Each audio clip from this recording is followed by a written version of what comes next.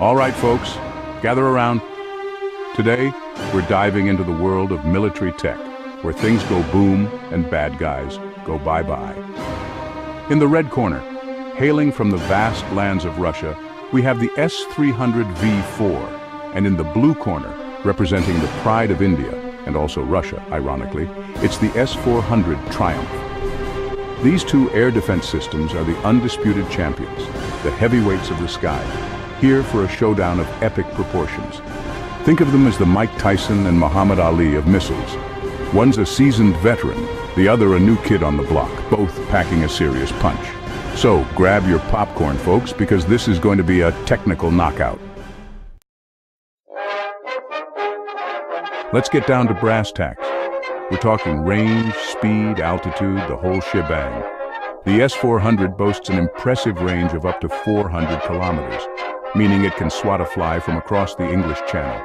The S300V4, while not as far-reaching, still packs a punch with a 250-kilometer range.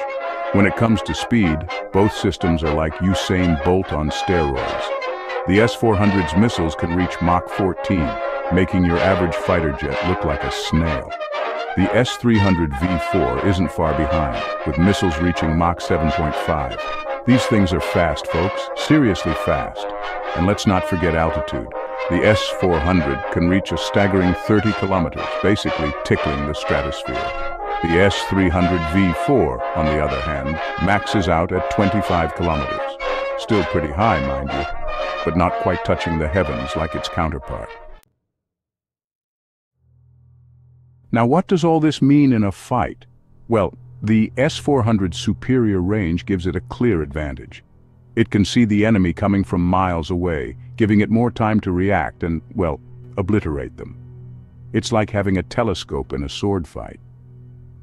The S300V4, while not as far-sighted, is no slouch. Its lower altitude reach might seem like a disadvantage, but it's actually optimized for tackling low-flying threats like cruise missiles and helicopters. It's like a hawk swooping down on its prey. Section 4, Arsenal of Fury missiles and targets. Both systems are like walking, or rather rolling, armories, equipped with a variety of missiles for different targets. The S400 boasts a diverse arsenal, capable of taking down everything from aircraft to ballistic missiles.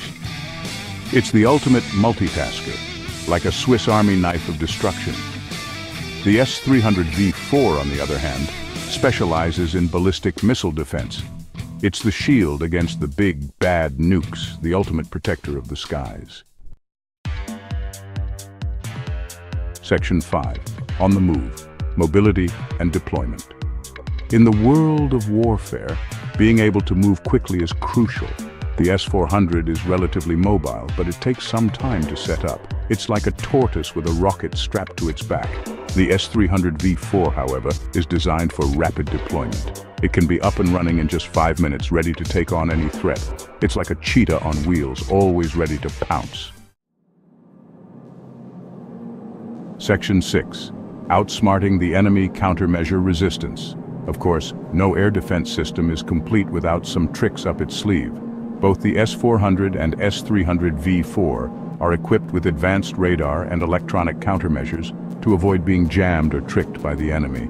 They're like magicians, always one step ahead of the audience.